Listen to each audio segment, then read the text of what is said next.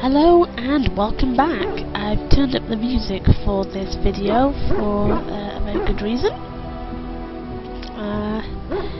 In the last video we sorted out the Basilican Forest, and now we have the elves as an ally, which is why they're there, and the allied supply crates. On it. Put stuff in there. There we go. Turning crafting. Turning some rooms.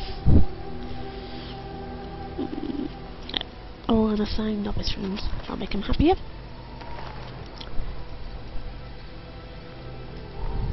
And let's see what I've got. Oh, all deep mushrooms. Because I'm not using them right now. Generous as always, Warden. Okay. And now let's talk to some people before we move on to the next bit. You're quite taken with each other, aren't you? You know about Liliana and me? I've seen the way she looks at you, the familiarity with which you speak, how she always finds a way to place herself next to you. So what were you going to say about us? I've noticed your blossoming relationship, and I wanted to ask you where you thought it was going. Leliana is a remarkable girl, sincere and guileless, and she has opened her heart to you. I would not like to see her hurt. I'd never hurt Liliana. Not intentionally, no. But there is great potential for tragedy here, for one or both of you. You are a Grey Warden. You have responsibilities which supersede your personal desires. I can handle my responsibilities and my relationships. Love is ultimately selfish.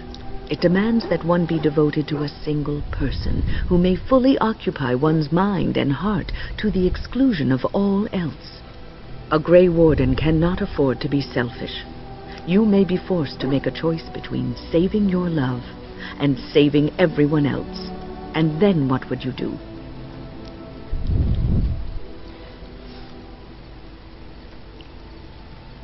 What am I supposed to do? Tell Liliana to go away? You may have to save one or both of you unnecessary anguish later on.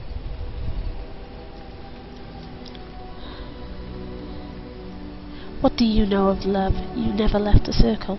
I know more about love's enchantment and its perils than I care to tell, but perhaps this is one lesson that cannot be taught. I have given my advice. Do with it what you will.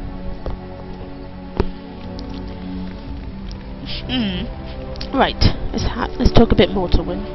What's on your mind? I'd like to ask you something about the circle. I will answer to the best of my ability. How did you become a mage? People don't become mages. They are born mages. The talent just surfaces later. But you are asking how I ended up at the circle. I was brought there by the Templars, just like many of the other apprentices. I don't remember very much. I was very young then. What about your family? I didn't have a family. I never knew my real parents. My earliest memory was of hiding in a hayloft on a farm, trying to keep warm. I was found, and the farmer's wife was kind enough not to send me away. But they had children of their own, and I was never made to feel welcome. The eldest son was the worst. He was always calling me a stray, and throwing anything he could get his hands on at me. And I don't know how it happened, but one day he just found his hair on fire. Fortunately, there was a large trough nearby. Was he seriously hurt? I had singed his hair and eyebrows, but injured little other than his pride. Who knows what they would have done to me had he been more seriously hurt. Thankfully, all I had to endure was a few nights locked in a cold barn with a bowl of water and a crust of bread. The Templars arrived several mornings later. A terrible experience for a child. The barn kept me safe from the village children, and the stones they would hurl at me. I was afraid, yes, but it could have been much worse. I'll never forget the moment the Templars led me into the entrance hall of the tower. I had never seen anything so grand in my life. I stopped being afraid then. I knew I was home.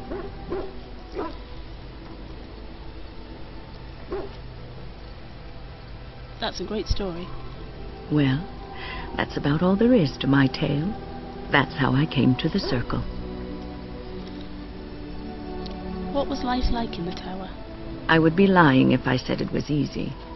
First, there were rules, and we were constantly watched to make sure we behaved appropriately. Then there was the study of magic. We had to cast the spells just so, control the effects completely. A single word spoken incorrectly, a gesture out of sync, and lack of focus. And we needed to have perfect focus, or we would be in danger.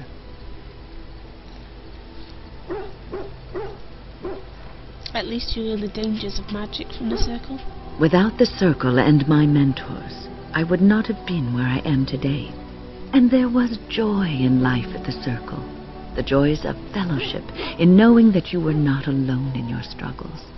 In spite of everything, I was happy in the tower, and I loved it. There's nothing else I want to discuss right now. When we level up a bit, when we get her to like us a bit more, we should be able to open up our conversation a bit more. Okay, so let's go talk to Liliana. I'm here for you. Yep. We need to talk. Of course. What would someone like you be doing in Lothering's Chantry? What is meant by someone like me?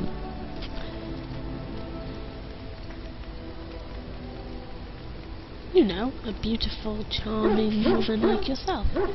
And there were no beautiful, charming women in the cloisters, you think? You would be wrong. There were many lovely young initiates in the Lothering cloister, all of them chaste and virtuous. It added to their mystique, because then they were forbidden, and forbidden fruit is the sweeter, no? So, can we get back to Lothering now? You would abandon your Grey Warden duties to seduce an initiate into forgetting Chantry and Maker? I might. It depends on the initiate. There are certainly many to choose from. I was never one of them, though. I was only affirmed. The Chantry provides succor and safe harbor to all who seek it. I chose to stay and become affirmed. Affirmed? We affirm our belief in the Maker, in Andraste and the Chant, but other than that, there are no vows taken. What did you do before? I was a traveling minstrel in Orlais. Tales and songs were my life. I performed, and they rewarded me with applause and coin. And my skill in battle? Well, you pick up different skills when you travel, yes? Yes, of course. Let's move on. And one last thing? I was just thinking about what happened to the elves, and I'm reminded of a song sung to me many years ago. It was when my mother died, and this wise elven woman comforted me and told me that we shouldn't fear death or hate it. Death is just another beginning. One day, we must all shed our earthly bodies to allow our spirits to fly free. That's comforting. It's a beautiful sentiment, I think. One that brings peace and hope to the grieving.